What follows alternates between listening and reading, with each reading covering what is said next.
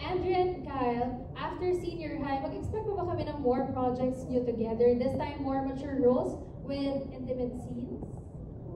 This is a question coming from our press. Hindi po sa akin to galing. Well, I think we've established naman po na we are not really a love team. Yes. Pero very thankful kami sa Dreamscape dahil pag pinagsama kami ulit after like 2-3 years. Tapos ang ganda ng ang ganda ng role na binigay sa amin. Pero tulad ng si Kyle, meron na po siyang upcoming project. So I think meron po kayong ma-expect sa amin as an individual po. Pero sa mga Andrea fans namin na sobrang kaming napapasalamat sa kanila, what I can say is, meron silang pwedeng i-expect sa last week of senior high sa eksena namin ni Kyle na Baka this week eh, di ba direct? Baka this week. Baka this week, and feeling ko magugulat sila and kayo din. Pero ano yun, talagang ilalagaan namin yung eksena na yun ni Kyle and talagang pinag-usapan namin, pinaghandaan po namin yun. Kasi ang ganda kung paano siya sinulat para kay Open at saka kay Sky. So sana magustuhan ng Andrea fans at ninyo, supportahan niyo po yung Yeah, pero I think, Andrea, follow up lang din sa question na yun. You've been very vocal about, not wanting a love team. You really want to go solo palagi. Why is it? I think, nagsisimula po siya, nag-start pa lang kasi ako ng acting ko at age of 7. And parang nagkaroon na din ako ng mga konti-konting partner sa Annalisa, I was 10. And then, si Grace, si JK na actually naging partner ko before. Ang dami ko pong pinagdaanan na sa mga shows ko na lagi ako may nagiging kapartner. Tapos, nung nagkaroon na ako ng opportunity na parang, parang pwede na ako mag-solo artist. Parang gusto ko siyang i-explore.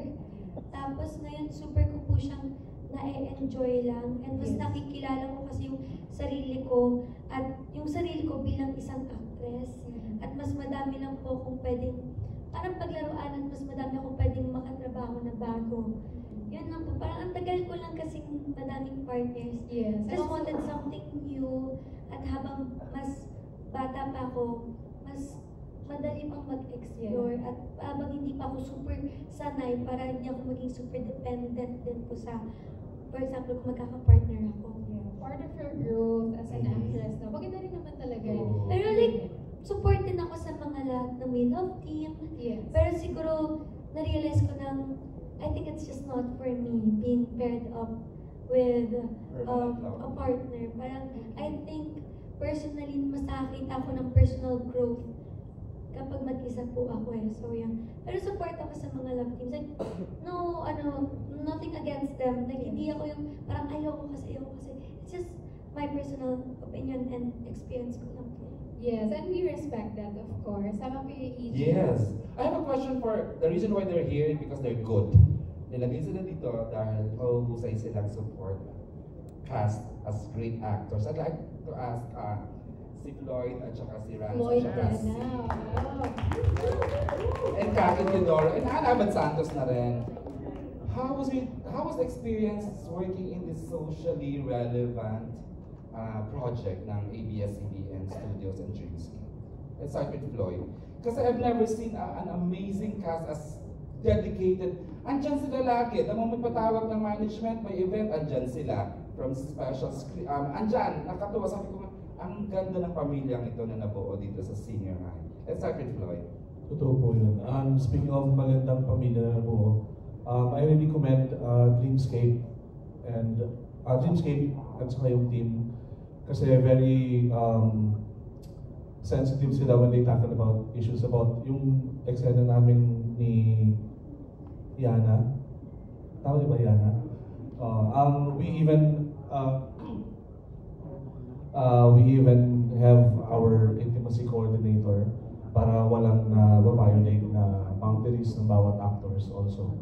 And doon pa lang na-appreciate ko na kung ganito ka-sensitive maghawak ng mga eksena yung production, mas magiging klaro sa mga manonood na ganito pala dapat itakal yung mga ganitong klaseng usapin sa lipunan. So, we've always been like that sa Dreamscape. Very, very careful with even the little things na makaka-apekto sa relationship ng actors. That's how we do it. That's how we do the production. Yes. Okay. Go ahead, Kaki. Hello, good afternoon, everyone. Wow! Ano ba? Good afternoon, everyone. Well, May pawangin, accent. But really, I am endlessly grateful for this opportunity and this show. Again, I feel like I was plucked from theater and then put into this teleserye, the show for the first time. Teleserye talaga. No, but I mean this amazing series, and I go to work every day na still can't believe that I get to work with these actors who I admire, who I've seen before. Kasi out of everybody, si Floyd lang yung lagi kong nakakatrabaho. We did Himala isang musical together, and so many other shows. And then I worked with Baron in another musical as well. Angeli and I see each other from theater. But I've never worked with anyone here, and grabe, I'm just amazed at how ang galing ng lahat, Direk Onat, and everyone from the creatives to our production team. It's very fulfilling, and I can't believe na parang what a gift.